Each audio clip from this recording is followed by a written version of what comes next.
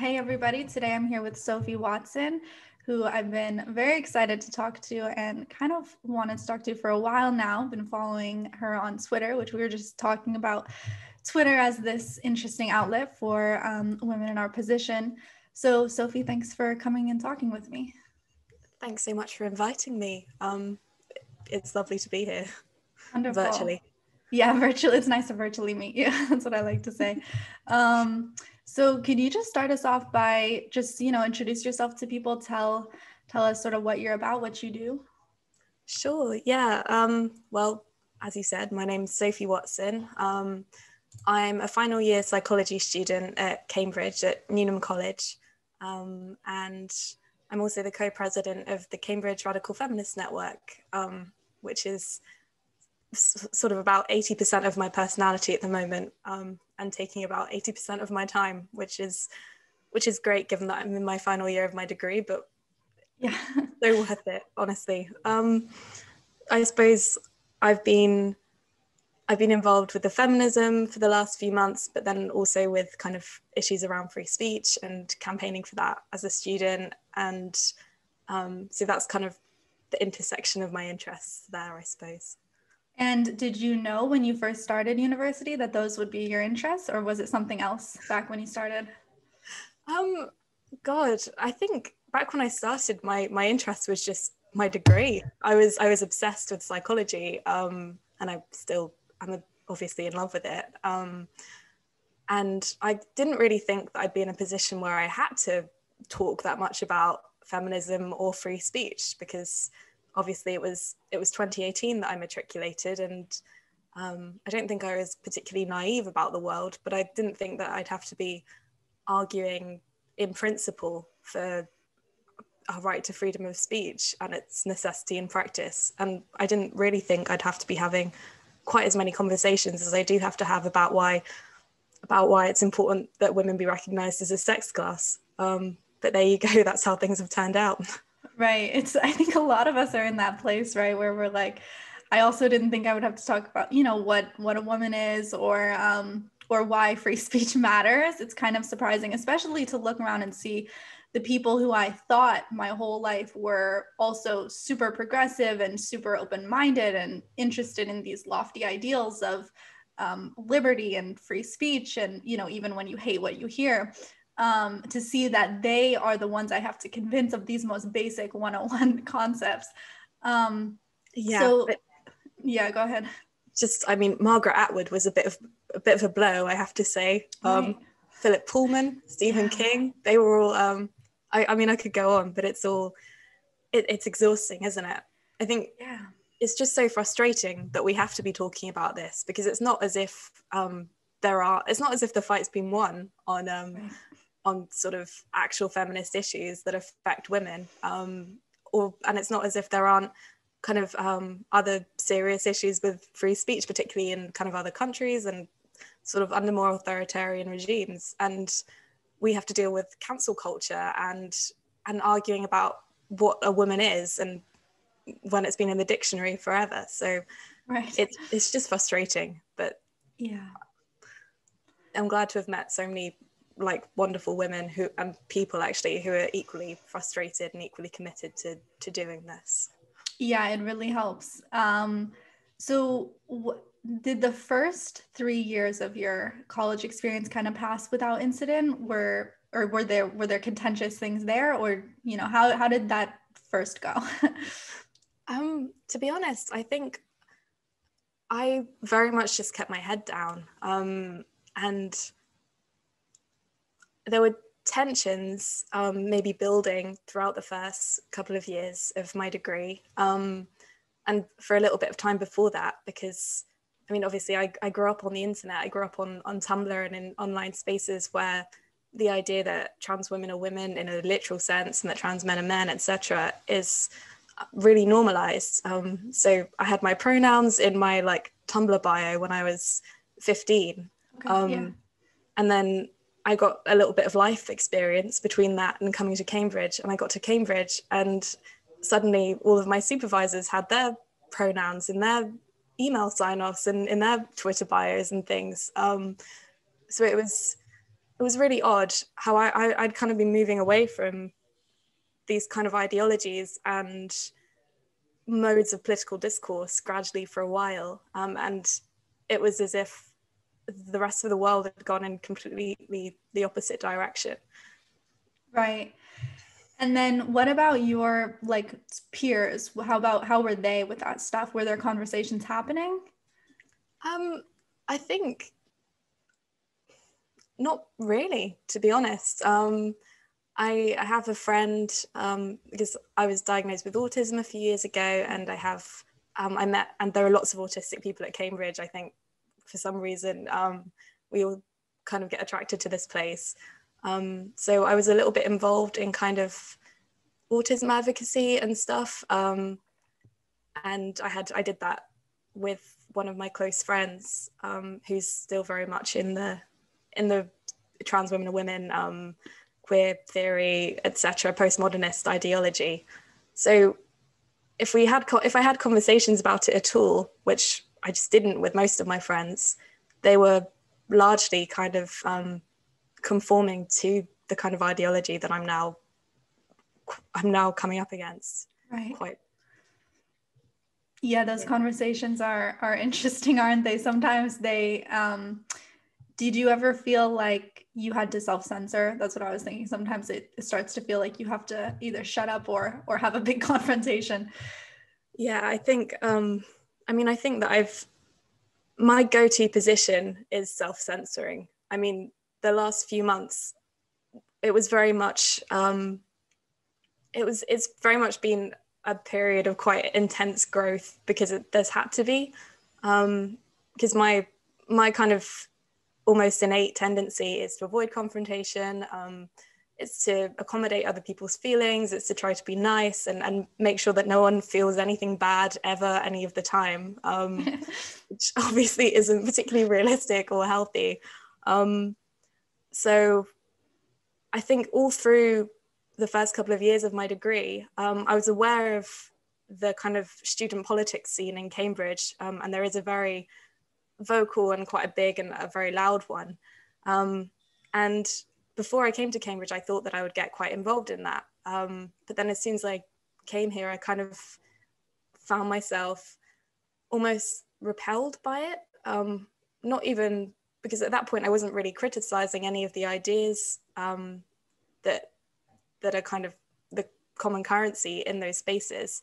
It was more the way that people approached ideas, all of the no debate, all of the no platforming stuff. I didn't kind of have a strong, I never articulated it at the time, but it did make me feel quite uncomfortable. So I just sort of drifted away from that and didn't get involved, apart from sort of I campaigned for Labour for the last 2 elections, but that was a very kind of limited and practical contribution, which I think is what I think politics should be about, practice, rather than just endless discourse. So I think I would dip in to do that, and then I'd kind of fall away again quite quickly.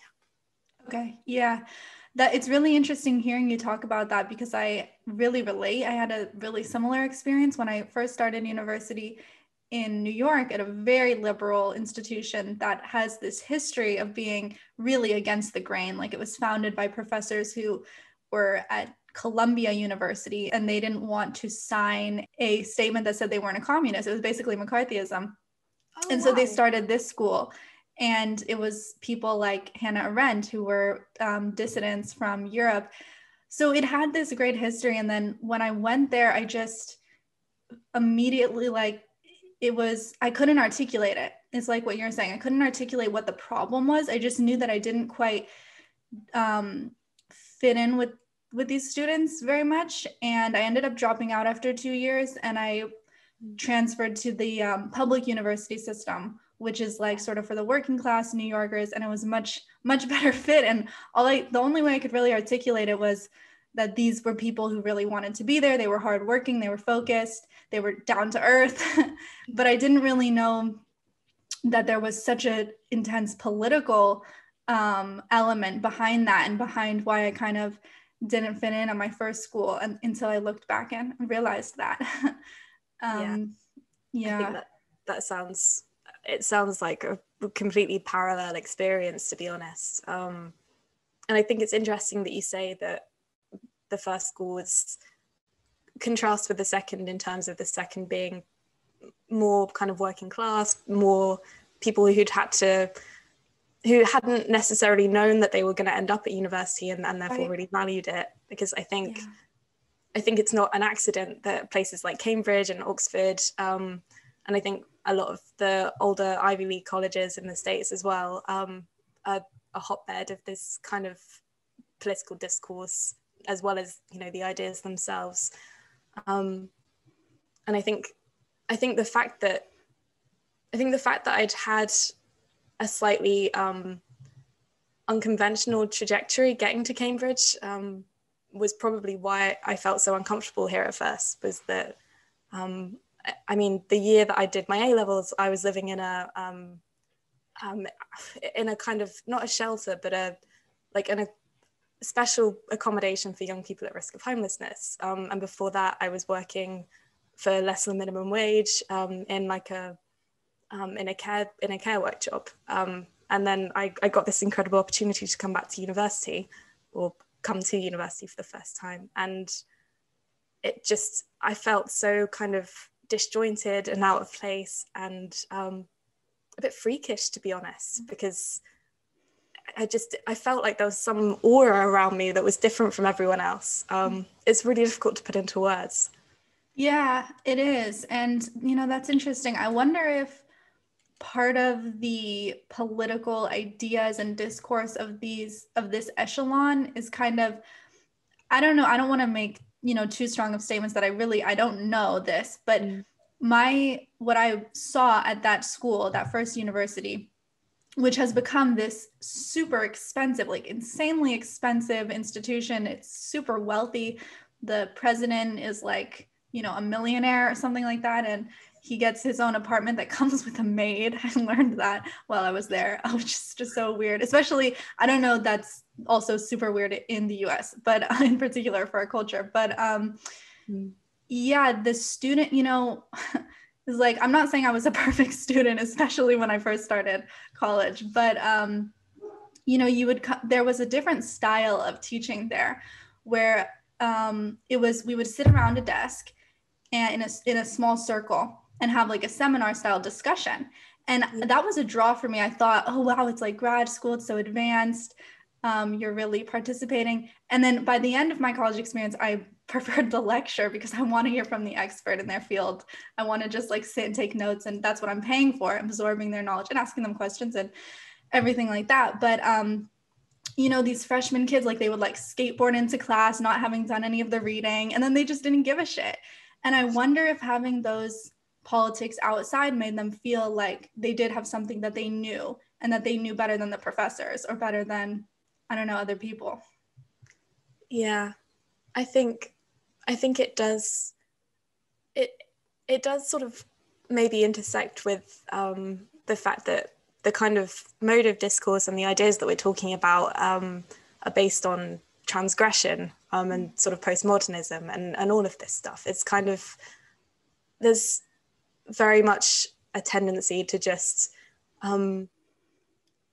almost like disagree and have these opinions that are contrary to whatever's viewed as traditional or whatever the expert is saying, and as if there's something of value in them just by dint of their being transgressive, which I find I never thought about it before, but I think I do see here quite a lot.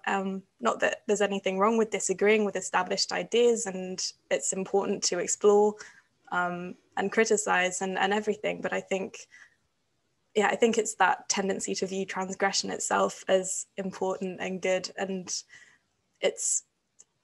I think it does kind of, to me, it feels like there's a kind of carelessness about access to these ideas and thoughts, because they've always had it, and it's always been available to them. I'm not entirely sure what I'm trying to articulate there, but yeah, that's really interesting. It makes me think of, you know, like I ended up studying Russian literature, and I think that I was really saved from a lot of the identitarian madness by being in the Slavic department, because they're very old-fashioned and they're very traditional. And, you know, it's not like the stereotype of English class where there's no right answer and any interpretation is right. There is a right answer, there is a correct and an incorrect interpretation. But yeah, the idea of transgression against the tradition being in itself the scholarship, or being the contribution somehow. Yeah, that's exactly it. Mm-hmm. Yeah. So what for you then, can you tell us what happened with Kevin Price, if people don't know? The story. No, it's something that it's both sort of a bit soul destroying to talk about, and also it feels impossible not to talk about it all of the time, because I'm so angry still, which is, I perhaps need to calm down a bit, because it was turned out all right as so far. But anyway, sorry, I'm getting ahead of myself. So Kevin Price is a porter at Clare College, which is just around the corner from me here in Cambridge. And he was also a Labour councillor for Cambridge, one of Cambridge's wards. And he'd been a councillor for 10 years, done all sorts of... Sorry to interrupt you, but for American, I might just be the ignorant American, but I didn't fully know what a porter was. So of course. It's that's like kind of like a custodian, right? Like. Yeah. I mean, that's not even just being an American, that's just not being at Cambridge or Oxford, because there's such a kind of specific terminology here that you just pick up and then completely forget to explain. But yeah, so we have a porter's lodge at every college, and they're essentially, yes, custodians. They essentially look after us, as much as, you know, we're adults and in theory don't need looking after, but you know what I mean. Right. So he's a porter at Clare, around the corner. He's also, as I say, a Labour councillor, or he was. And I think in November or late October, he resigned from his position as a Labour councillor, because he didn't want to vote against a Labour motion or a Labour amendment to a Lib Dem motion.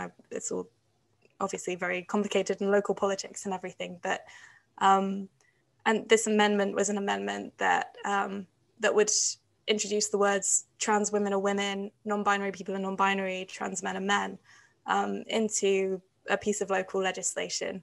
And I think the legislation also had a commitment to discuss what kind of pride flag people wanted flying around Cambridge, and sort of a collection of little things like this. So he resigned because he'd never voted against a Labour amendment or a Labour motion in all of his 10 years, and he didn't want to start now. So it was really very much an act of conscience.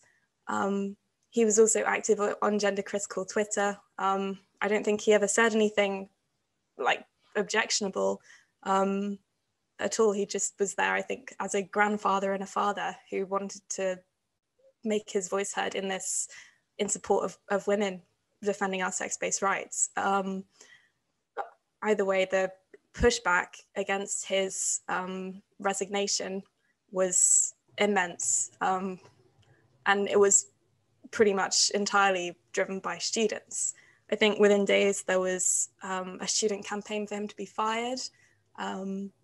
Obviously, in the middle of a pandemic, as a father and grandfather, there were sort of slurs cast on him in our local newspaper, as well as the student journal, kind of the student newspapers and everything. I think there was kind of a lot of aspersions cast and implications that he would somehow be unfit for his role as a porter, because obviously there's an element of care in that role, and that he'd somehow be making trans or non-binary people feel unsafe with his presence. But as I say, if you watch his resignation speech, which is on YouTube, he makes it really clear that he's committed to human rights for everyone, that there's no place for violence or, you know, unkindness or anything else, but he just didn't want to make this commitment that trans women are literally women. Obviously I'm biased, and I think that he was right to do that. But I think that was the point at which I got quite angry and got quite involved along with a few other students, because if you take a step back from the kind of echo chamber of student politics that exists at Cambridge, what was actually happening was a load of students were trying to get a porter fired. And these are students, I don't want to make generalizations because, you know, people, not everyone at Cambridge is rich and lives in a mansion, but I think a lot more of us are than in the general population. So I think I just found it completely unacceptable that this was happening. Mm-hmm. And then, so you're watching this go down, and what was the moment where you decided to speak up and to be open about it? I'd actually just decided, just before this happened, I decided that I was going to stop speaking quite so much about this. Okay. Because I'd been, since the J.K. Rowling thing on Facebook, not on Facebook, since the J.K. Rowling thing, I'd been kind of beginning to question the ideology that I'd kind of implicitly accepted since I was a teenager. And at that point, I didn't realize that it wasn't okay to do that. So I would share articles on my Facebook with obviously fellow students on there, and have kind of quite long, intense conversations in the comment sections and everything, kind of saying, well, I think my argument amounted to, it doesn't matter if she's a transphobe, it's still wrong that she's getting this kind of tidal wave of misogynistic abuse, death and rape threats spewed at her. And I was also struggling a little bit with, because there had been a few articles about detransitioners in the media recently, which really touched me. And I tried to do my dissertation, my undergraduate dissertation on detransitioners. I'd actually proposed that. And it almost didn't occur to me that that would be a problem, that I was at Cambridge and I thought, I'm at Cambridge, there's no possibility that they're not going to let me do this if I do it in good faith, if I kind of do it in an evidence-based, objective way. But it got shut down pretty immediately. Wow. So that was quite shocking from my perspective. I think Yeah. you read my blog post about Nullius and verba and everything, and I think it's quite clear from that blog post that I kind of have really idealized Cambridge in the past before I got here. So it was a bit sort of groundbreaking and frightening to me to realize that actually Cambridge isn't immune from bias and from fear of kind of political consequences in research.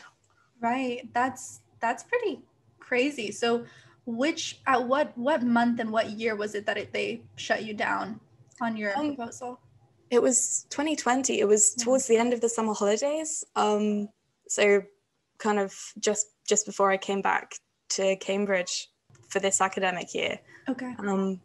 And I'd done loads of research. I got Charlie Evans on board. She's fantastic. She's if you're listening, she's the founder of the Detransition Advocacy Network here in the UK, and a detransitioner herself. She's brilliant. And I had this long phone call with her where I said, I can see that this is a vulnerable population, and what psychology is supposed to do is look at the facts, look at what's happening, and then, I mean, good research can suggest future research and sort of clinical interventions that might be helpful, and all of this. So I thought there's a gap in the research literature here that could be really kind of valuable to fill, and there's almost nothing on it, despite it clearly being really important for hundreds or thousands of women and men, I suppose, as is becoming increasingly clear. Right. And it just got, I had one conversation with a potential supervisor, and at first she tried to convince me that there weren't enough detransitioners in the world for me to find the 15 to 20 that I'd need to interview for a basic qualitative study.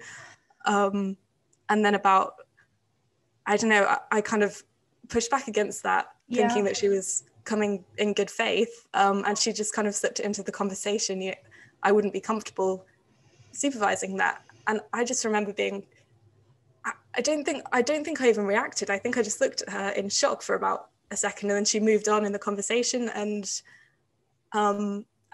we were just, and then it was over. And obviously afterwards I tried to get other people to supervise me, and I sent out a load of emails and I just didn't hear anything back. And then, sorry, this is a whole saga, but no, this is really interesting actually, because it's like what's happening in academia. Yeah, well, I mean, then I actually went back to Charlie, and she'd mentioned that she might be able to help me with an external supervisor. And there are obviously some brilliant feminist academics who I'd never really heard of at that point, like Kathleen Stock or Sheila Jeffries. And Sheila Jeffries is in sociology, so potentially could have supervised, something like this. And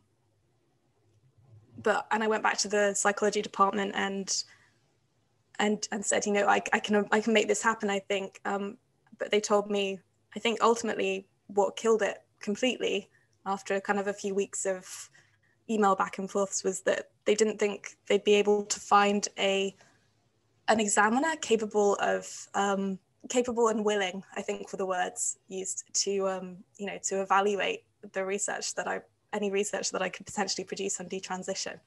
So that was a bit of an eye-opener for me. Wow. So what would the examiner's role have been, like, to just market? I mean, just to market. Okay. Yeah, because the supervisor who I would have got externally would have, done all of the ongoing work and advised me and everything. And Charlie Evans actually agreed to be in a kind of formal advisor for the research project as well, to make sure that, detransitioners' voices were kind of centered and their needs were heard and all of this. And all the examiner would have had to do was market, but that just wasn't possible apparently. Wow. So they didn't even feel, or who knows really what it is, but that they could just impartially market on its value, on its the writing, the research methodology, that's kind of insane to me. It was to me as well. Yeah. I think initially I couldn't believe that. I thought there must be a logical explanation for this. The world can't be quite this mad. And like I say, I'd really built Cambridge up in my head as something kind of free or outside of all of the kind of bollocks that has come with privatizations of universities elsewhere and all of that.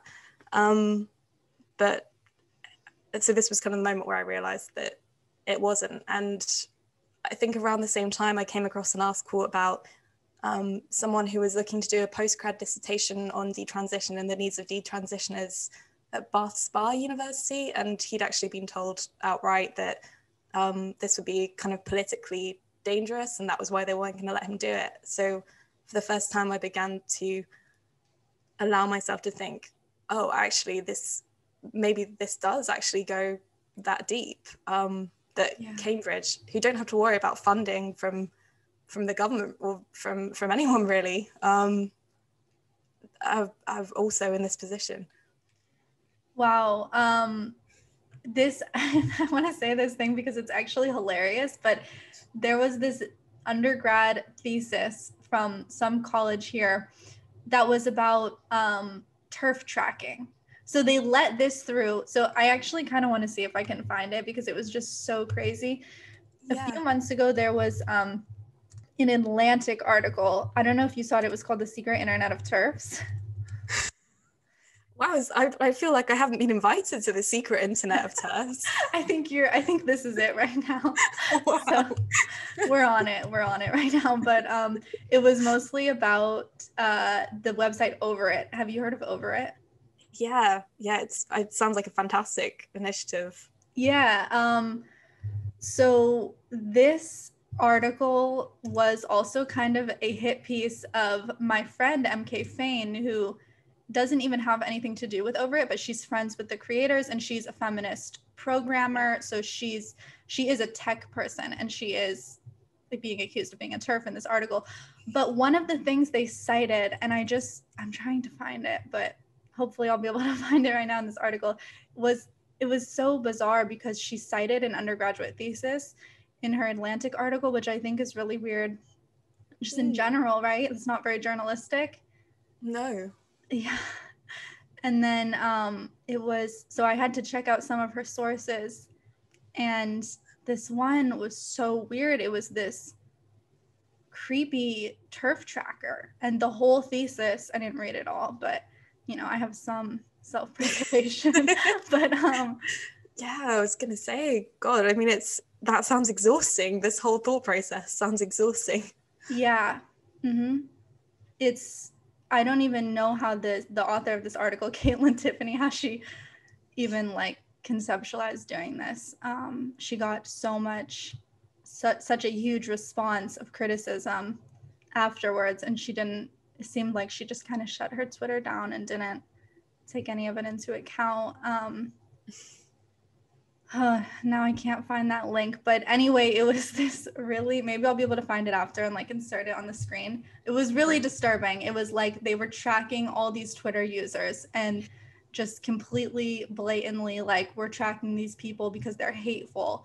Just these women saying, the same type of stuff that I think we tweet, and maybe that Kevin Price was tweeting about. Yeah. So anyway, sorry, that was like a super long diversion, but just I'm shocked about your thesis being rejected, and this thesis obviously completely different context than American university, but this got through and was like, and now it's being cited in the Atlantic as though it's some like amazing groundbreaking piece. It's garbage. Whereas yours would have been useful and made a contribution, and now that's not there. That's kind of scary. It is. And, it still bothers me that there isn't a research literature for detransition. I mean, I looked into this when I was writing a proposal, and there's just nothing about what detransitioners might need. There's nothing about the process that they might go through, nothing about, interventions that might be helpful.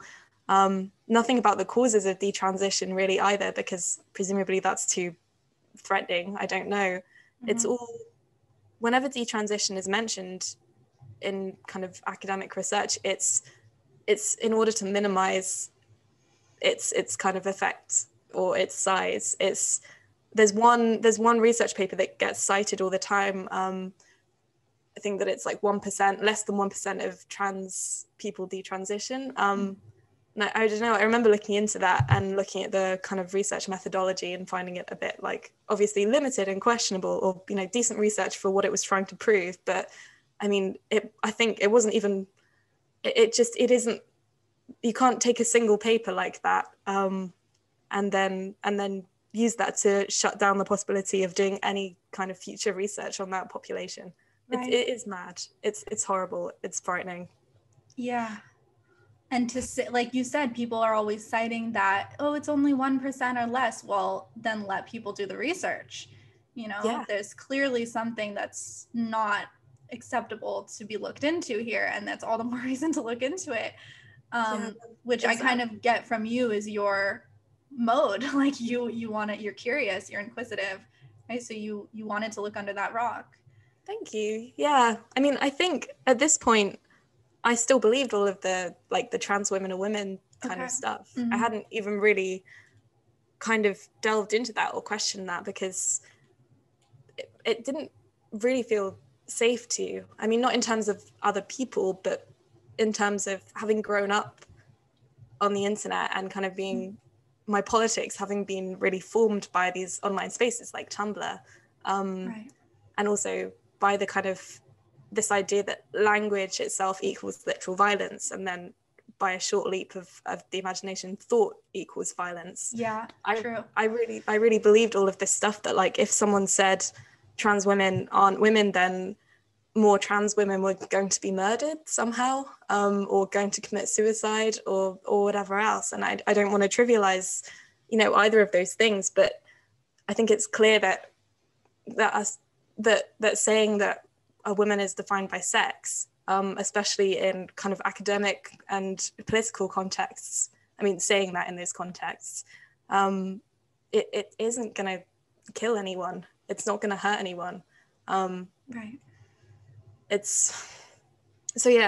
was when I was looking into this stuff, the detransition stuff, I wasn't coming at it with an agenda. I was coming at it just with curiosity, because I think someone in my life had just detransitioned. I was kind of hearing stories about it, and I was aware that I was kind of aware of and uncomfortable with the fact that the person who detransitioned was so nervous about the reaction of other people at Cambridge, and sort of being accused of like being a traitor, or not a traitor in those words, but of, yeah, I was beginning to question it all, I suppose. And then the detransition diss really just, it sort of toppled me off the edge of that cliff. Yeah. So what happened then when you did topple off that cliff? What was the next? What did you learn? What did you find out? I guess I discovered radical feminism. So thank God that happened. Yeah. And I mean, I am really new to this stuff, given that this is all, it's about like 6 months. 6 months? Yeah. It's been about like 6 months that I've sort of considered myself a radical feminist, or even really known what it was. I remember I read Andrea Dworkin when I was 13 and sort of loved it and was frightened by it, because obviously I was 13 and I was reading. It's really young to read Andrea Dworkin. Yeah. But I mean, even then I'd had experiences with sort of, I mean, nothing too serious, but with men, and with the way that I was beginning to be perceived in the world, that meant that reading that book did resonate with me even then. Yeah. But obviously I wasn't kind of ready for it as a political, as a way of looking at the world in the way that I am now, when it's so much more relevant. But yeah, so I found radical feminism, and it kind of just brought all of these threads together for me, because at the same time that I'd been spending all those years, including at Cambridge, feeling slightly uncomfortable with the trans women stuff, but also feeling like I wasn't allowed to question it because I'd somehow be hurting someone. At the same time, I'd been kind of horribly aware of the role of like male violence in my life and in the lives of other women. And there was no way of articulating that for me in that position, in that kind of mode of political discourse, in that in Cambridge student politics and Tumblr politics. You're not really allowed to talk about male violence, either because it's transphobic or because it's kind of, I don't know. I think there's this idea that being against porn or being against prostitution or anything else is hurtful to people who've been involved in that. So you're not allowed to talk about that either, or feel it. Right. So I remember when I started having like casual sex, and having kind of slightly traumatic experiences in the same way that I think most women have, feeling like I couldn't really talk about that because sex is just supposed to be kind of completely harmless and right. easy, and women are supposed to feel the same about sex as men do all right. of the time. Mm-hmm. So radical feminism was like, I kind of came into it via the gender stuff and via the detransition stuff, and then it was like a revelation because it tied all of this stuff that I've been feeling for so long together in my head. That's really interesting. Yeah, I noticed especially in hindsight, I noticed such a culture of exactly what you just said, that when I was in college, well, in my first university, that it was cool to, sleep around if you're a girl, like I'm talking about women, young women. And I was seeing a lot of friends getting hurt over and over again, but there was no like stop, look at what's happening and why it might be so damaging. I mean, that is something when you're young, you're doing stuff, you don't know the larger what it means to you necessarily. So I don't blame them at all. It's something that was in the air in the culture. Yeah. It was like we grew up with this encouragement to be slutty. Honestly, I'm going to use a derogatory word because that's a virtue now, and there's this slogan like be a slut, do whatever you want. It's a cute thing now. It's trendy. And I agree, there's a lot of trauma that lurks just right on the other side of that for girls. Absolutely. And I think, I think you can make the argument that some women come through it completely unscathed, and maybe they do, I don't know, but that's not been my experience, and it's not been the experience of most of my friends. I think it's true. If you're in my generation, you grow up watching like Friends, reruns of Friends in the afternoon or whatever when you were a kid, and there are the women on Friends, right? Like Phoebe and Rachel and Monica, and they date and they have casual sex, and nothing bad ever happens. Like they meet men at weddings, and they meet them when they move into new apartments or whatever, and then they have sex and they have relationships, and the worst thing that a man can do to you is like not call you back. Yeah. Something like that. Yeah. And then I don't know, in the real world, I think it varies slightly by luck, but I think most women have a collection of like slightly horrible stories, starting at puberty, and then when you start actually dating men and putting yourself in positions actively where you're vulnerable with men, that kind of collection of stories begins to grow. But it's just, modern feminism has no real language to describe it, because the idea is that if you consented to something, whether that, however dubious that consent may have been, because no one can tell, then it's fine, because consent is the difference between trauma and pleasure. So right. It's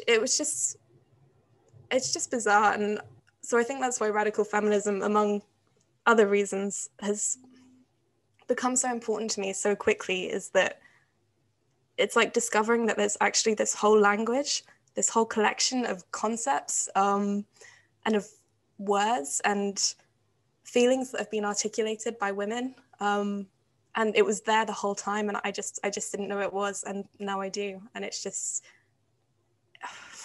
honestly, it's so freeing, and I mean, it's horrible on one level, because once you start acknowledging this stuff, it's difficult, but on the other, it's just fantastic.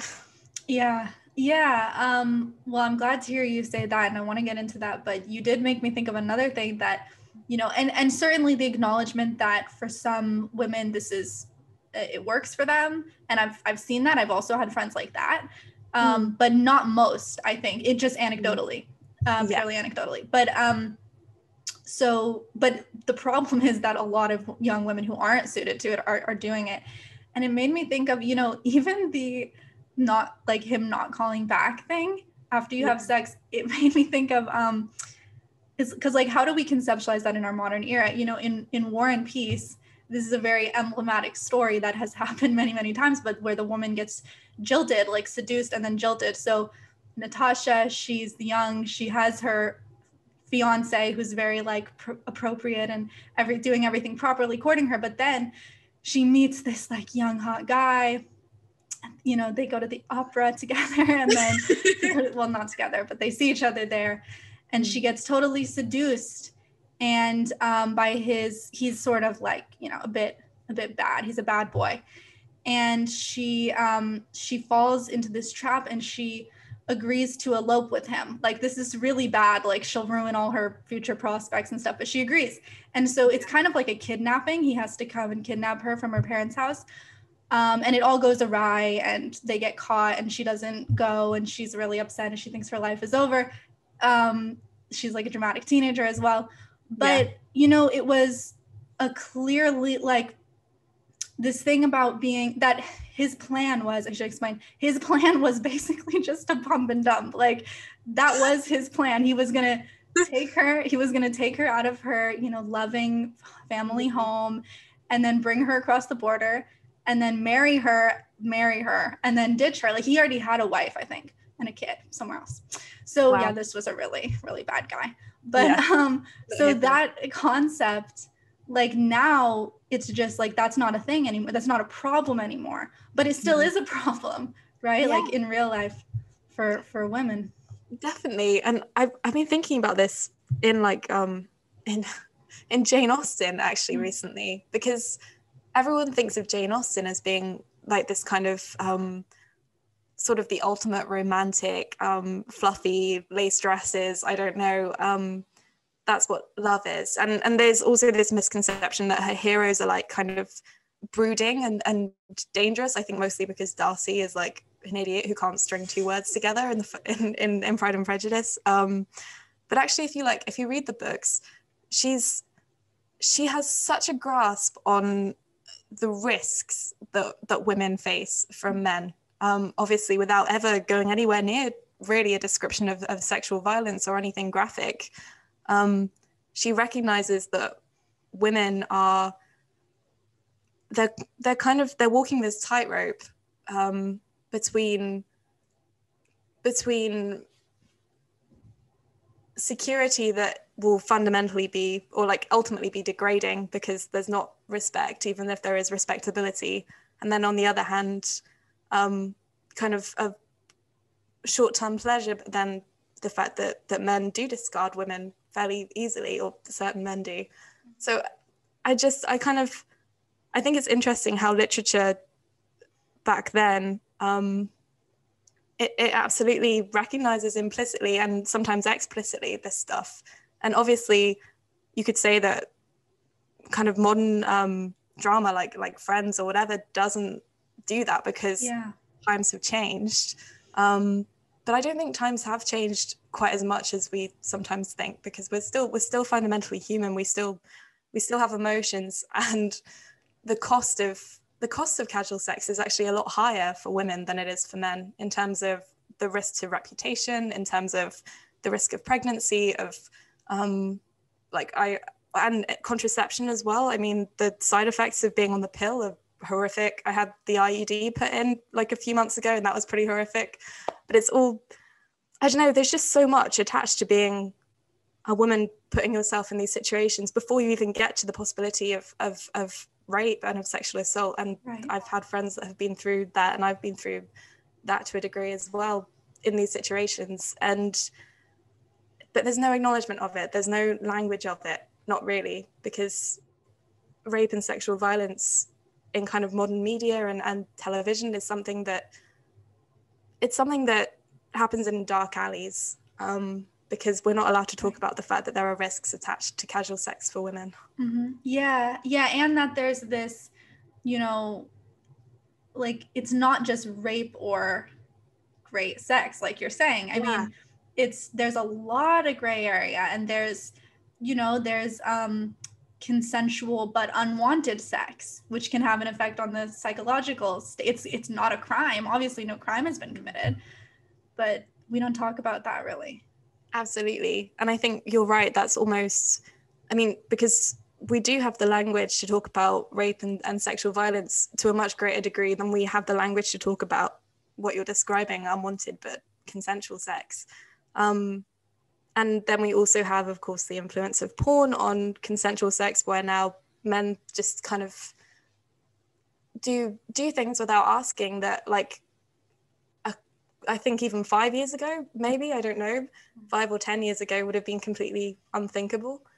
I think the fact that women don't have the language to talk about this, and that feminism doesn't give them the language to talk about this, or mainstream feminism doesn't, is just, it's a travesty. It's awful. And that's why radical feminism is so important to me now. Yeah. Did you find, like, when you started getting into radical feminism, did it have an effect on your personal well-being? Like, how did that affect you? I think it had a really great effect in terms of what I was saying earlier about suddenly having the language, or feeling like it's funny how once you have the words to describe something, you feel like it's all right to feel it. Yeah. So knowing that women have been saying these things and articulating these things for years just made me feel like I wasn't alone. I think at the same time, there's this Andrea Dworkin quote about feminism, something like, women resist feminism because it's an agony to recognize the misogyny that exists in culture and politics and in every personal relationship. So I think there's also an element of that, like in radical feminism and in my discovery of radical feminism, where sometimes it feels just so much. It feels so overwhelming. But at the same time, I was always feeling that. I just didn't have the words for it before. So I think the benefits massively outweigh the negatives. Yeah, there's something so helpful about having the words to describe the experience, and like you said, knowing that other women have gone through it, it takes a lot of the burden off your shoulders. And I experienced a similar thing when I first discovered radical feminism. I don't consider myself a radical feminist, but I had something very similar. It was like, okay, it's not just me, it's really something bigger. And I think that's good. I mean, I think that can lead to something a little too much where you don't have any sense of responsibility over your own life. So I've had to kind of reel back from that, where it's like, okay, that was a great discovery that I'm not alone. And you're never alone. I mean, you're never really having unique experiences on this earth, but but you're still responsible for your experiences. So, well, in some regards. So there's a bit of a balance there. But radical feminism is, it exists for young women to be given that. Yeah. No, and I think I agree. Like, I always think that, I mean, I'm being really hypocritical, but I always think that politics shouldn't be your whole personality. And I don't just mean that in terms of being interesting to other people or in terms of what you talk about. I think you always have to just keep back a slither of yourself, at least, which just recognizes the humanity in everyone and doesn't see them in terms of the concepts or in terms of the power dynamics that you've managed to articulate or that you've found being articulated. Because, I mean, my mum was a young woman around the time of the second wave, or growing up and kind of in her 20s, I think in the 80s. And she was really not that involved in second wave feminism or anything, because I think she found the whole a woman needs a man like a fish needs a bicycle kind of stuff. She found it just sort of really bizarre and alienating, because of course she did have men she loved in her life. And I have a lot of respect for women who and for radical feminists who manage to live without men and everything. But I personally, for me, I think feminism it's a tool. Radical feminism is a tool or a conceptualization that you can use to understand your experience and to understand what's going on in the world. But you have to be able to take a step back as well. And like I say, just look at the person sitting across from you, I guess, and just see them rather than the labels attached to them. Yeah, absolutely. That's something that I've so been leaning into these past few months since I got canceled. I think one of the main things I really have gotten from it is that labels don't matter. I mean, the labels that I've been given, like if you believed them, it'd be all over the place, but and a lot of really bad labels. So and even the labels that I think apply, like progressive, then they go, oh, you're not progressive, you're not on the left because you're a TERF, like quote unquote TERF. The point about seeing people as people, I completely agree. Like, I don't have a worldview of like all women are oppressed individuals and all men are oppressors. I don't think that's a good paradigm. And you have to be able to recognize, I mean, this is maybe a slightly controversial thing for a radical feminist to say, but it shouldn't be. Right. You have to recognize that, I mean, men are hurt by patriarchy as well, and that men suffer for other reasons aside from patriarchy. Like, I mean, I think in the UK, the most at-risk demographic for suicide is 18 to 24-year-old men. And, I have a brother in that age group. So I'm kind of like, I think I remember hearing that statistic and thinking of him and I don't know, of the men who are in my life, who I love and who are just decent, wonderful human beings, even flawed human beings as well. And they're more than just the oppressor, and I'm more than just the oppressed. Right, precisely. Yeah, and even sometimes in radical feminism, there is a lack of empathy for human rights problems that afflict men, like prison. I mean, I think we need to talk about female prisons and talk about, how to stop mass incarceration of females, especially in the US. We have, so many, and it's not because they're a danger to society, but we also have men who are locked up who aren't a danger to society. And for me, that's not something that I have a huge distinction between. They're both equally important to me. So and then I think that's another thing, is that in the gender critical movement, I've seen so many men stand up and say, like, that they're standing up for us. And it's probably the most that I've ever experienced that in my life, of having men stand up for me against sexist attacks, and seeing those sexist attacks for what they are. And that's been incredible. And I think, so I want to give them credit too. But absolutely.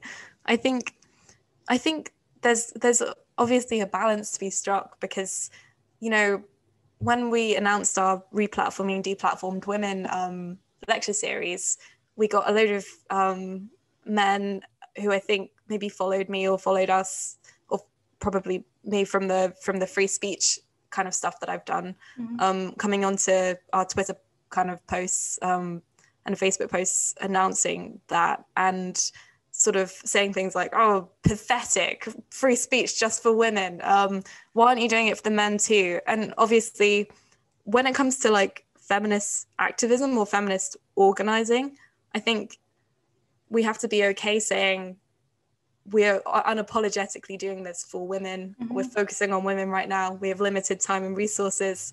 This is what we're going to do. Yeah. But I think that at the same time, you can balance that with what we've just been talking about, where as a human being, where you're also a human as well as someone who's organizing something or running something or engaging in something, you can still recognize the humanity of other people. And but those the men who are supporting gender critical women, they support that. They understand why it should be women replatformed, So the douchebags who come on and say it's pathetic, it's like, so what are you you're just shutting this down. You don't actually care, because why aren't you organizing a replatformed men then? Like, I mean, exactly. I know that's kind of a tired old refrain, like, why aren't you doing it? But still, it's like the men who get it actually understand why it should be women being replatformed, and that it's specifically women's voices being shut down right now in ponderance, because it's also men's too. But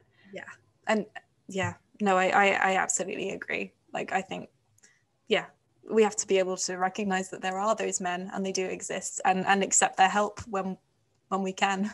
And then also we have to remember to ignore the ones who are coming on and saying it's pathetic to platform women, because that's just ridiculous. And how is that in support of free speech? You know what I mean? I think exactly. I think if these people really believed in free speech, they wouldn't be coming to the Radical Feminist Network and saying you should be doing this for everyone. Right. They'd just be good. Because sometimes it's good to have exclusive causes, right? That's another central facet of this. Like, inclusion is not the highest virtue in every situation. No, God, no, exactly. And I mean, you can respect someone and respect their needs, or respect even a subgroup or a population or whatever, without having to include them in everything for everyone all the time. And I do think it's interesting that it's always women's spaces that they need to be included in, because I mean, in my own college, we have a women and non-binary officer. We have, I mean, it's at the rugby team at Cambridge, the women's rugby team. Obviously there, I think, I'm not sure if there's yet a trans woman who's going to be on it. I think she is already playing, but there's also a trans man, and they're also playing on the female team, because that's the one that aligns with their biology. So it kind of just feels like a convenience, for convenience's sake, like whatever's easiest for males.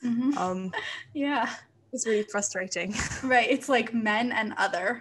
Yeah. It's like just men are a category, and then it's just like the odds and ends gets thrown in under women. The island of misfit toys or whatever, I don't know. Yeah, and you hear these phrases coming from like queer theory and queer culture that are like femmes and thems or stuff like that, where they're like lumping in like just anybody who is femme, like anybody who's feminine, no matter what they're male or female, are sort of lumped in together.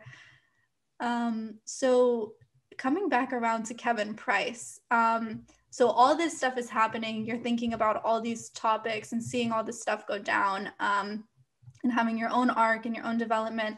So you, at some point, you decided to write about Kevin. So tell us about that. Yeah.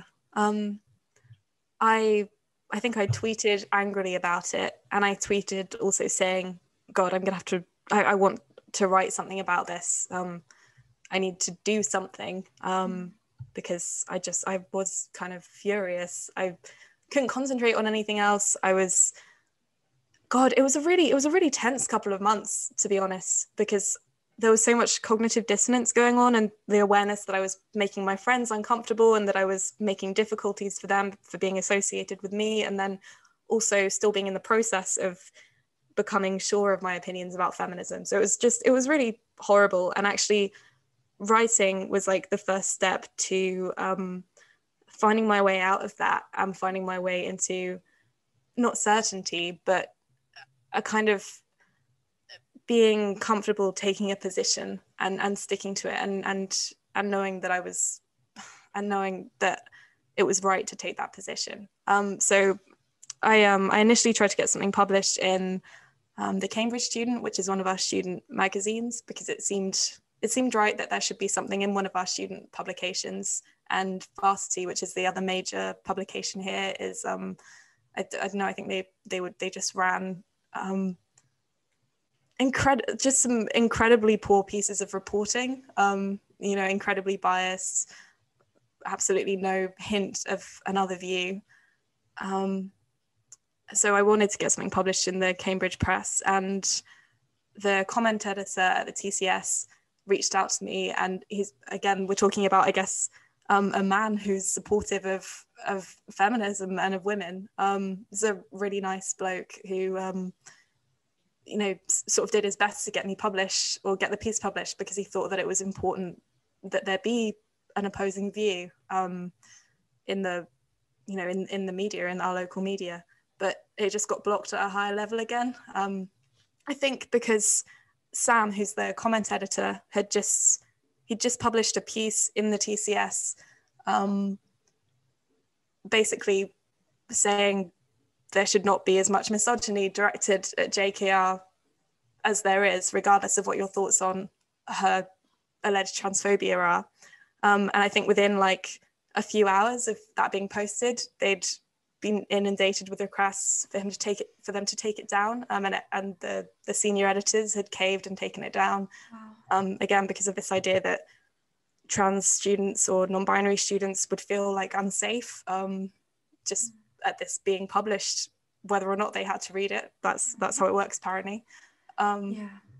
So TCS were obviously very kind of gun shy of publishing anything like that again. So I reached out to Unherd, just kind of on a wave of fury, because I wouldn't have had the confidence to do that otherwise, probably. And I was really, really pleased that they published me. They thought that it was an important topic, and it was just such a breath of fresh air to find that not everyone was like the people at Cambridge who have such a kind of rigid view. Mm-hmm. Yeah, so if people haven't read Sophie's piece, it's in Unherd. It's short and excellent and just right to the point. What was the reaction like when you wrote the piece, when it came out? I think I almost took myself out of any situation where I would feel the reaction.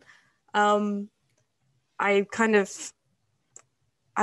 lucky to have friends who, even the ones who are interested in politics and who disagree with me, are mostly kind of happy to still be friends and can see past the fact that we disagree. but most of my friends do see where I'm coming from with this. I was kind of aware from then on, though, that I had kind of irrevocably labelled myself as a TERF, and that I couldn't do things. I don't know. I knew that I was at that point. I was thinking about applying to masters, maybe in gender studies, or I was hoping to find a women's studies course, but that doesn't exist anymore. Right.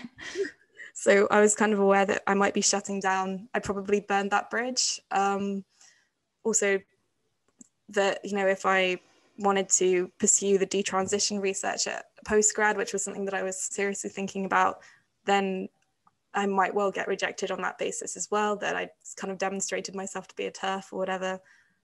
I think in my college, there was already quite a lot of hostility towards me just from the Facebook stuff that I'd been posting. Nothing, particularly serious happened. I think I just became quite like paranoid, and I think I lost a few. I've lost a few friends, but I mean, it's mostly just been sort of ghosting me, and then I find out afterwards that they're talking about me in group chats, and it's sort of all this very juvenile, idiotic stuff, and the people who matter are still here. So I'm really lucky, because obviously I am a student, and the bridges I'm burning are hypothetical, whereas for a lot of women, I mean, like you know better than anyone, being vocal about this stuff can actually really affect your livelihood. Mm-hmm. Yeah. So, well, I'm glad to hear that the people who matter were still there. And same with me. It was like, it ultimately turned into a blessing, because I wouldn't have wanted to be in a field, in a career, in a company where I had to self-censor or I was hated for my views, so, Yeah. So what was it in class? Did you ever feel, weird vibes from people or walking on campus or anything like that? I mean, walking around campus and going to my to the cafe in my college and stuff when that was still a possibility. Weird vibes is probably a good way to put it. But it's difficult to know to what extent that's paranoia, and to what extent that's actual, people were actually looking at me funny or whatever. I had a few things like people. I think probably the most, I don't know, I don't want to overstate the seriousness of this, because, I have friends in the radical feminist network who are having to pursue disciplinary action because people are talking about raping and murdering them, in a jokey way in group chats. And to my knowledge, I've never had anything like that. But it just sort of things like one sort of acquaintance or a friend of a friend reached out to me to tell me that she was, I think, deeply uncomfortable with my views about J.K. Rowling. And then we had this long conversation about it, where I admitted that, I was worried about having males in female only spaces and single sex spaces, probably partially because I've had life experiences where, I know that men aren't always safe, and that men can do things. So, which I thought was a pretty tame admission to make. But then a few weeks later, that friendship ended, because she sent me a message essentially saying that that she was sorry for my trauma, but that she hoped I would find a way of getting better and no longer putting trans women in danger, or like fear mongering about trans women. I don't know. It was again, this is very trivial compared to some of the stuff that women go through. And I think at that point I was a lot more confident in myself.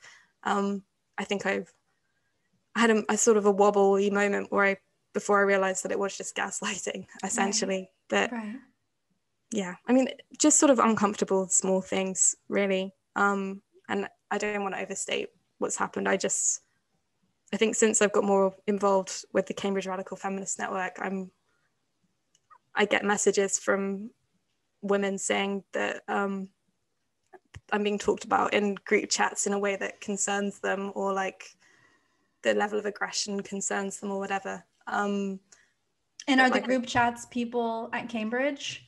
Yeah, this is all student level stuff. Okay. And again, so I mean, I'm not really scared for my safety. I'm not scared for my job because I don't have one. Obviously, maybe a silver lining of the pandemic has been that everything has been online.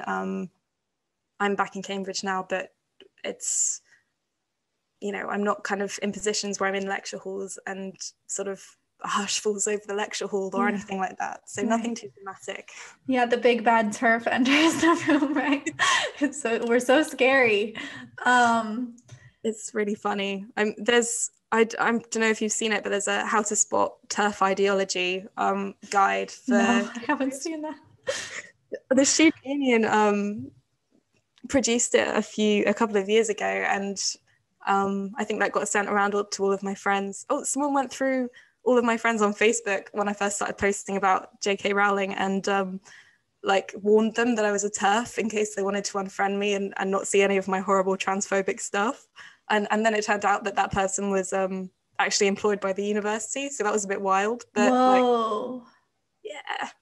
But it's just so juvenile and it's so stupid. And when I think of the stuff that, you know, that other women are going through, I count myself pretty lucky. And that includes, I mean, women in my network, I think, because I'm at Newnham, which is all female for the moment. I don't feel threatened, like physically. So that's, I think, it's fine. It was a bit stressful and it continues to be stressful, but it's ultimately it's not a bad deal, you know. Do you know who that employee was, or do you mind saying what their position was? The one who tried to went through your friends list like that? I think it's a kind of it's a student who just graduated or like taken a year out and then was employed by the university, I think like the disability support officer, which obviously includes mental health. So I thought it was funny that they were going through and harassing me. But yeah, I think I mostly found it upsetting because I thought someone who was maybe a little bit more amenable to being bullied or maybe a bit more sensitive or whatever would have been within their rights to be really freaked out by that. And I mean, like I say, I am fine. But I do think I hate that someone thought that was a good idea, or that an employee in a position of power thought that was a good idea. Right. I mean, it's like there are some things that are fireable. You know what I mean? It's like I support anyone's free speech, no matter how vehemently I disagree with them. But that's actually something where you're misusing your position and you're harassing people. I mean, plus it's just so Stasi-like. Let me go through her friends list and warn them about her evil turf views. I don't even know how to, it makes me so angry. Yeah. I think you have to laugh or cry after a while, don't you? Because the earnestness of it, like the pomposity of it is actually hilarious. It's true. It's just obviously then when people, I think the times that I get really exhausted and low about all of this stuff is like when we found out that my friend in the network was was being talked about by these men at her college in that way. And I mean that it's at that point where you can't laugh anymore, I guess, and you just have to live with the fact that actually there's this misogyny, this really violent misogyny at our university among not the pro-life society or the conservative society or whatever the stereotype of violent misogynists is, but among the people who tweet in solidarity with us on International Women's Day, and all of this, all of that stuff. That's what's so insane, isn't it? And what university was that, if you don't mind saying, or if you can say, of your friend? That's actually Cambridge as well. Oh, that was also Cambridge. Okay. Yeah. So, and then she works with you in which capacity? In the network, in the Radical Feminist Network. But I won't go into that just because I think she's pursuing disciplinary action and I don't want to. Oh. Okay. I don't know. Yeah, mess that up or anything. Yeah. Let's hope that goes well for her. And if she does go public with it, she's going to get a huge amount of support. And we're behind her. Just if she's listening to this, so she knows. I interviewed Raquel Rosario Sanchez. If you know who she is a student at her. Bristol. Yeah, she's awesome, and she's been through the shit with this. So, and she has massive support. So I think that's what you can expect if you come out with something like that. I hope. And so, by the way, what happened with Kevin Price? Was he did resign? So he no longer works at Cambridge? He resigned from his position as a councillor, which is in the local government. But he's still employed as a porter, as far as I know. Okay. He's just keeping his head down, I think, and getting on with it as you would. I think the student campaign more or less just died out, because I know that he had to have a meeting with the senior tutor, so because they had to be seen to be kind of taking it seriously, and maybe they were, I don't know, but I hope they weren't, because frankly it was just these students who are almost thriving on I don't know, on trying to victimize someone who's given a decade of their lives to helping people of Cambridge, and then also I think has worked at the college for about a decade as well. So it's just it's messed up. But yeah, it's terrible. I mean, it really does give off this storyline of these spoiled, privileged students who, as much as that word is overused at the moment, privilege, but it's pretty apt here. I think if it's apt anywhere, a bunch of Cambridge students trying to get a porter fired is pretty privileged. Yeah, exactly. For thinking he has the wrong opinion. It's just it's so outrageous. Yeah. Arif Ahmed, who ran the free speech, or was a big part of the campaign for the amended free speech policy here, which is much better. That was a case that he kind of was talking about during the campaign, the Kevin Price case, and about how, we do have a problem if the university can't just say to these students who are acting like this, actually just stop, you're being childish and you're you're in the wrong. But there you go. No, I mean, it's insane. It's like, here they are telling you can't do this thesis on detransitioners, and then they're just letting these other students run amok with this behavior that honestly there are some things that should be disciplined, right? So it's pretty disturbing to see the priorities there. What did you end up doing your thesis on, by the way? Surrogacy. Predictably. Okay, yeah. I was really lucky to get, because in the end I had to just pick there's a list of approved subjects that you can choose from if you're not allowed to do your personal project that you develop, but I managed to find the only one that had a radical feminist slant. I'm trying to be not necessarily objective, because it's qualitative research, so subjectivity is part of it, but I'm trying maybe to draw on radical feminist theory as a resource without necessarily imposing it onto the experiences of the surrogates and the people that I'm interviewing, because I do think it's important, kind of coming on from what we were saying earlier about finding a balance between using these ideologies as a tool and as a way of understanding things that happen in the world, but then also being able to take a step back from them and just interact or perceive the people involved as people. Mm-hmm. Yeah, and that kind of brings us to the name of your Substack. So I'm going to get the Latin wrong, but Nullius in Verbena?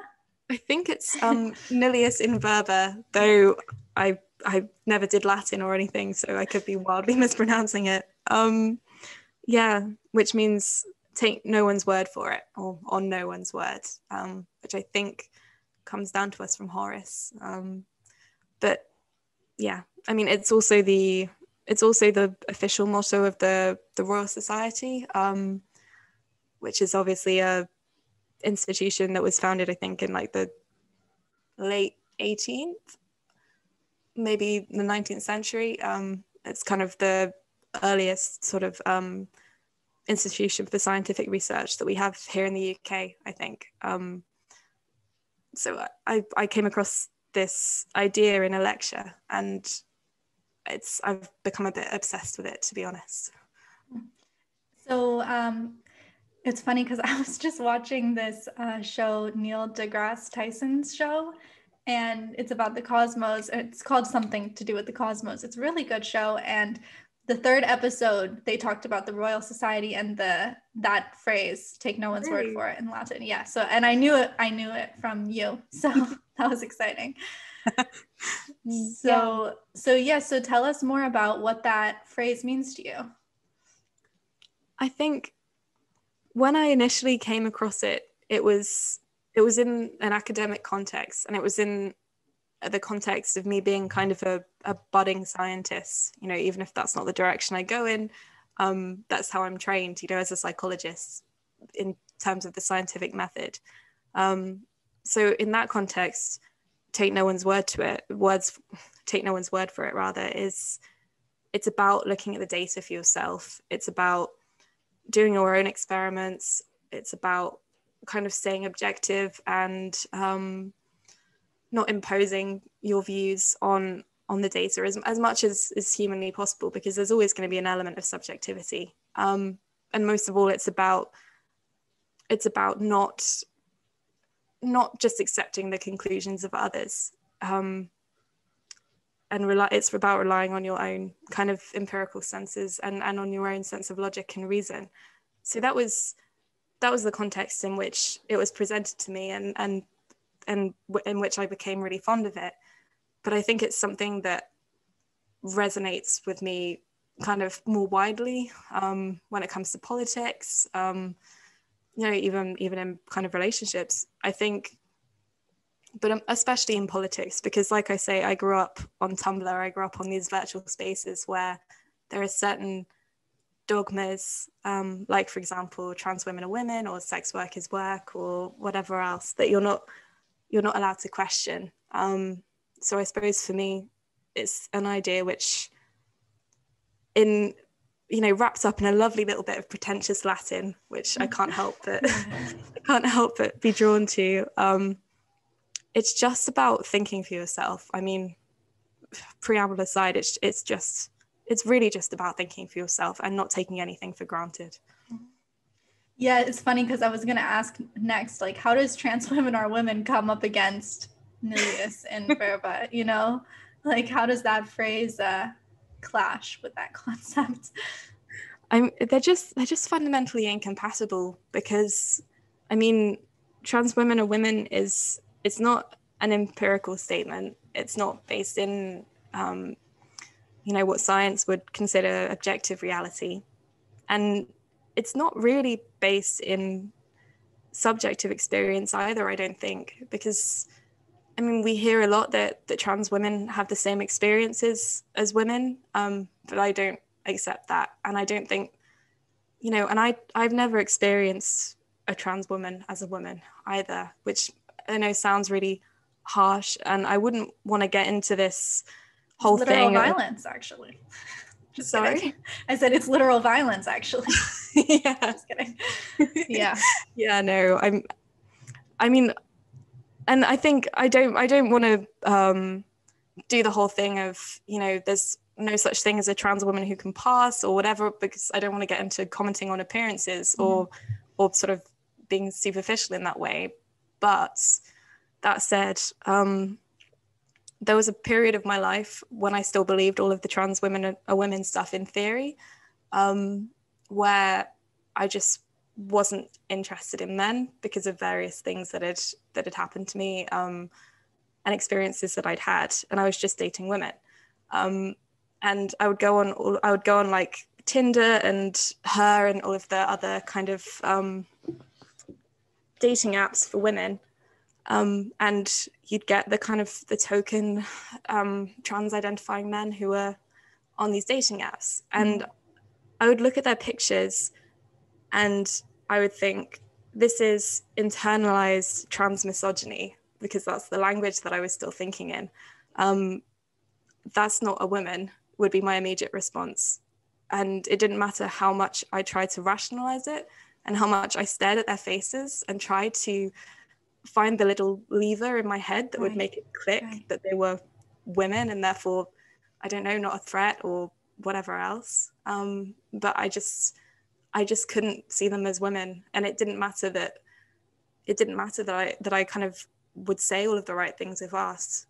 So I think that's the thing, is Nullius and verba, it's about, I mean, one of its aspects is empiricism and about, you know, your own empirical kind of observations and experience. So there's just this kind of fundamental disconnect between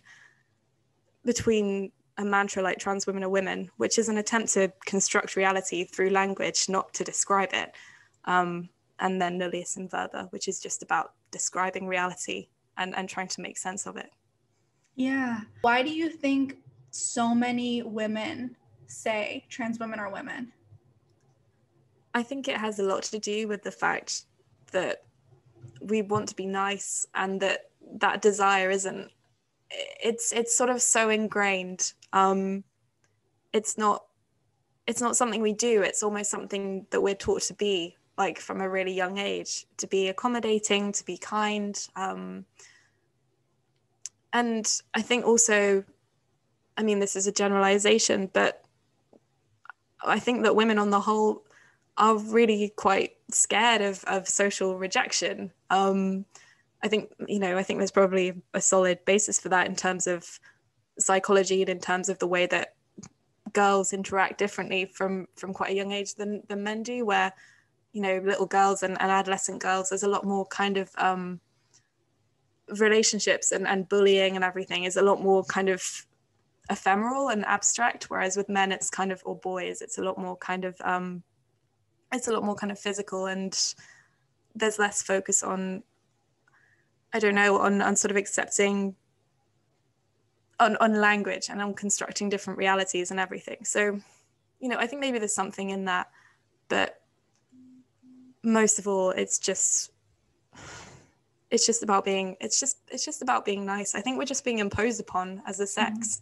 And I know in my experience, it was really that fear that I was doing literal violence. And that's the kind of mode of discourse that we have now, that language is violence. Right. So it's really hard to push back against that. And when I first started talking about J.K. Rowling and about this stuff, everything I said was prefaced by, like, of course trans women are women. And of course trans women are, of course trans women are the most marginalized group in society, because I felt it was almost like a magic spell. Like I had to say that. It felt like I couldn't not say that, because I couldn't deal with the guilt of not saying it and then also criticizing. And eventually I think the guilt of diverging from that reality was always very present and there. And it was just building and building. And I got to a point where I had to think, you know, either I just say, you know, either I just accept that this reality isn't true and I liberate myself from that, or I need to kind of get back in the box. But I just couldn't get back in the box anymore at that point. I think I'd just gone too far. Yeah. So there was a certain point where your brain just rejected the dissonance. Yeah. I think, you know, I started all of this stuff. I started questioning, assuming that it was possible to hold two opposing ideas in your head at the same time, and that for that to be okay. You know, I thought I could defend J.K. Rowling from misogyny while also defending trans women, who I, you know, thought were the most persecuted minority ever. And I kind of assumed that other people thought that too. But I think the reaction to me trying to speak or like question in good faith and bias towards the reality that they wanted me to believe in anyway, was just so intense and so vitriolic that it completely drove me away from it, because it just became clear that the dissonance and nuance and complexity can't be accommodated by this kind of ideology. Yeah. And I think it's so telling that it's people like you or like me who are, you know, enemy number one of the trans rights activists, because we both, I mean, I can speak for me as like, you know, I'm willing to say she, her. A lot of the time I'm willing to use preferred pronouns, certainly use people's preferred names. I'm willing to maintain a level of fiction, right? Like that I always, more so back then. But even once I had that like lever in my brain, not able to switch, right? Even then I was like, there was no animosity that came with that. There was no negative feelings whatsoever attached to it, except when I learned that just by believing that, I would be hated, you know, by the people around me, by the peers around me, and maybe even the professors. So it was like, okay, so I'm perfectly happy to accept you as you are. I've always been in favor of gender nonconformity, but the fact that I know you're not like me, which is really important, especially if you're becoming a feminist and you're learning about that. Like, well, that's really important to me, that I'm a woman and a man isn't a woman. That just by knowing that, now people are going to think it's okay to say that you should die, or you should be raped, or you should, you know, have your throat slit, like stuff that they say to TERFs. And that's really where I think people like us are like, well, no, hang on, there's a problem here. Now we really have to say that truth, that trans women aren't women. Yeah, because I agree. I mean, I would have been fine all of my life just, you know, saying she, her, using the right pronouns, being, you know, the right name, and sort of being sensitive of, you know, triggering dysphoria. And I still am, you know, to I think quite a strong extent, given that I am a radical feminist and everything. But it's become necessary. They've made it necessary to be honest, when I think it would be preferable for everyone if we could just continue living in that kind of almost like an arranged fiction, you know. Or at least it would be more comfortable. I think increasingly maybe it wouldn't be preferable, because, you know, the problem with any level of fiction is, of course, then that you can't really get into the causes of anything, or what's really going on, or the mechanics of it. That's true. But you're right, though. It's really the reaction that you get just for questioning something even very slightly, not even really diverging from the narrative that's accepted, that I think is the tipping point for a lot of us, and rightly so. Right, certainly. And then once you realize that no one can change sex, and it's like, I don't know, I've spent a lot of time on this channel talking about science and why you can't change sex, and that's all super important to talk about and actually quite interesting. But it's kind of intuitive, though, that you can't change sex. I mean, you don't really need to know science, I don't think, to understand that you can't change sex, right? So then once you see it, once you see that the emperor is naked, once you see that TWAW is a lie, you start seeing male pattern behavior, which does exist, of course, and so does female pattern behavior. But we as women need to recognize male pattern behavior. And it's, you know, it's not sexist to say that we can be vulnerable sometimes. And I think you've been, you know, making this point in a lot of different illustrations. In some cases, this arranged fiction is okay. But once you start seeing beyond the veil, you want to be able to talk about it and call it out. And then it's complete. And then you realize it's completely antithetical to feminism. Yeah, it's so difficult, because I think, you know, I interact with quite a lot of like older transsexual women on Twitter who, you know, who are on board with, you know, gender critical kind of stuff, and always have been, and have never thought that they were anything else, you know, than the sex that they are, but who've just experienced extreme dysphoria for, you know, through enough of their life that they've made the decision for them that the best decision is to transition, which is obviously very drastic, but, you know, they're adults when they did it, and they seem to be happy. And like, I'm so fine with saying she, her in those cases, because almost because you know that person is acknowledging implicitly or otherwise that, you know, that it is an arranged fiction. You're not playing into someone's delusion, you're just kind of you know, yeah, you're just kind of being respectful of that person and then their almost their medical need in that moment. Mm-hmm. Right. But the problem is, I think that those people get hurt by all of the more extreme stuff, because afterwards, you know, I'm spending time going around saying trans women aren't women and actually laboring this point, and Right. it's just so unnecessary for, I think, those transsexual women or trans women or whatever you want to call it.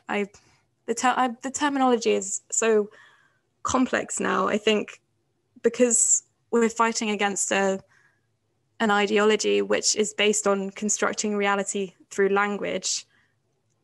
I spend so much time now thinking about my own language in opposition to that and trying not to play into it, and it's just exhausting.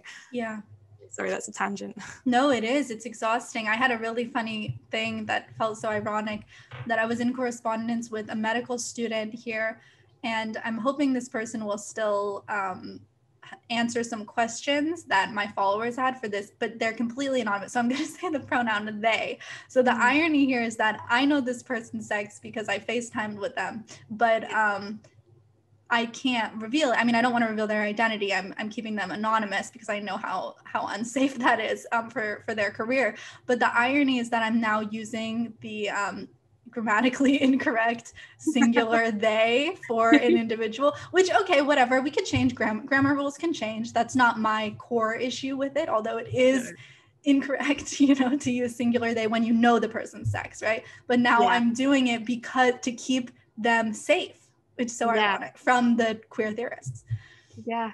I mean, that's another thing, I guess, is I think I've probably at least 3 times in this conversation told you something where I've had to keep someone anonymous or like not give away too many details. Yeah. So then you're using, like you say, you're using different pronouns or trying to be mindful of pronouns or whatever else, even when they're not even trans. Right, exactly.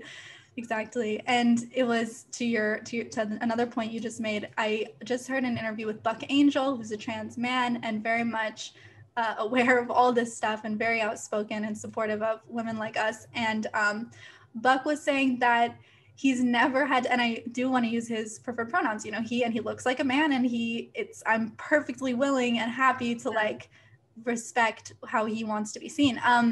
But and he said, I've never had to acknowledge so many times and so often my sex and my history that I kind of, it's just behind me. Like, yes, of course I'm female biologically and I was born female and all that stuff. And that because of this new trans activism, he's never had to like harp on that so much because people kind of got it before. Like he, you know, he is what he is and he could kind of just move on and live.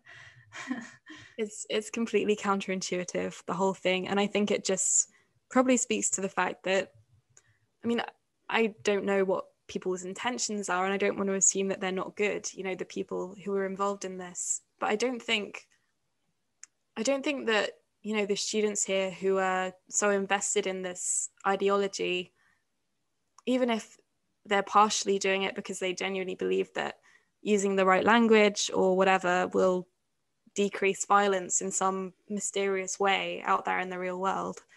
I don't think it's not political activism in the way that we traditionally think of political activism as being. There's kind of an investment in it that isn't healthy, because it's one thing being passionate about a cause because the cause matters and because there are concrete changes that can be made through your actions and through your thinking about something and trying to change things.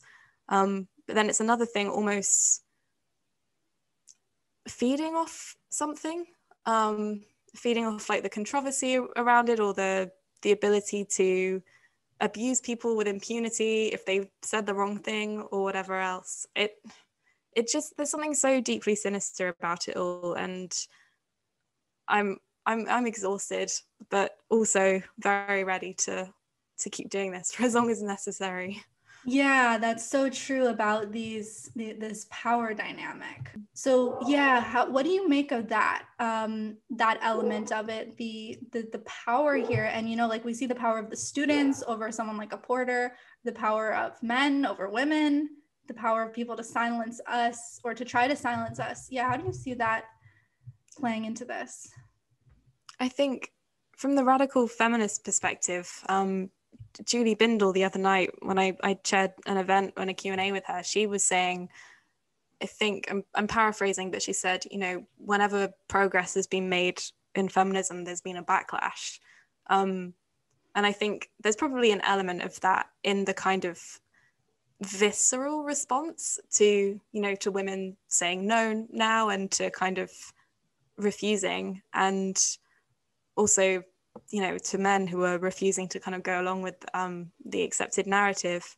But I don't think that's all it is either.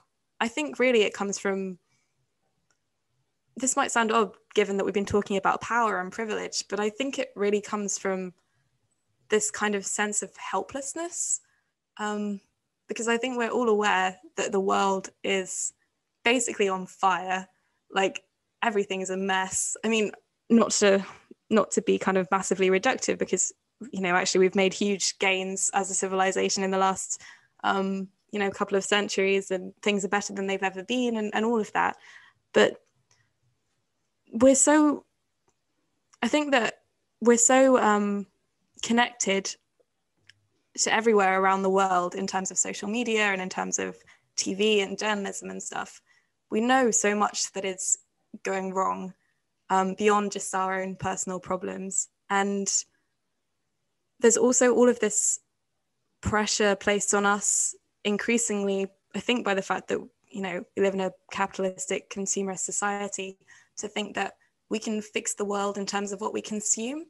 So, I mean, like not eating palm oil, or like I'm a vegan, and kind of I try and do stuff like that. The personal is really political in kind of like modern politics. It's about the choices you make every day. But actually we know that to take the example of palm oil, not eating palm oil isn't going to save the world. We need corporations to stop ripping down the Amazon. And yet we still feel like there's this pressure on us, or that's the only power we have as individuals, as consumers. And so I think that kind of plays into the politics we've been talking about kind of fear of language and thought and everything, because I think we think that our power politically is in terms not only of the products that we consume, but in terms of the ideas that we consume and the ones that we produce and put out there and endorse. So we're kind of pouring all of our energy into doing this, but at the same time, it's actually the structural stuff that affects people's lives, not whether you use the right pronouns, really. So I think it's this weird paradox or oxymoron or something between the fact that, I mean, we're incredibly privileged as a generation, certainly the students at Cambridge, including me, and at the same time, we're kind of powerless. And I think there's a lot of frustration about that powerlessness that then gets channeled into this kind of really regressive approach to politics.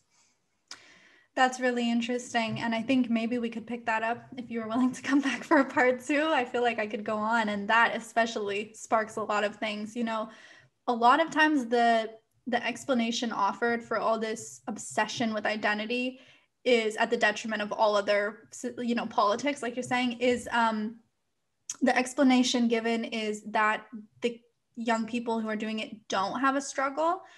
And sometimes that is true, and that's part of it. And I definitely agree, you need a struggle in your life. And if you don't have one, you'll make one. But at the same time, I have seen people, I have an acquaintance who's all in on queer theory, but he's been through like homelessness, and he's been incredibly downtrodden. He's from a very vulnerable population of undocumented immigrants. So, but he's all in on the queer theory, like all in. So, so I'm wondering about that, the complexity of that. And I think that would be another really interesting conversation with you, hopefully. But Sophie, it was great to get to hear from you. And where can people find you online? I'm on @psychology at Twitter, like psychology and then Sophie. It's a stupid pun. And I mean, please also do follow us, the Cambridge Radical Feminist Network. We're at CamRadFems on, I think, everything. We're on YouTube, Facebook, and Twitter. And if you want to hear more from me, occasionally when I can fit it in between my uni work and everything, I do write on Nullius in Verba on Substack. So, and we're hoping to get some articles from Sophie up on Plebity at some point in the future, because I've asked you to write for us if you want. And also, I forgot to actually talk about the Cambridge RadFem networks, but do you want to briefly tell people what to look out for and what events they might be interested in? Sure. So this week, we're running a series of 6 lectures, replatforming deplatformed women. So taking women who've been no platformed in the past, or lost work or whatever else from due to their gender critical or their radical feminist views, and we're kind of replatforming them virtually. So this week was Julie Bindel talking on faux feminism, how feminism for men took over the academy. That's available on our YouTube if you missed it. Next week, we're hearing from Professor Jo Phoenix talking about her prisons research and the conservative politics of self-ID. And then later on, we've got Selena Todd, Kathleen Stock, Rachel Ara, and Maya Forstater. So please do tune in for all of that. We're really hoping it will be a success. Excellent. It sounds wonderful. I think a lot of people will be really excited about it. So thank you so much, Sophie. This was really fun. Thank you. And yeah, thanks so much for inviting me. It's been great.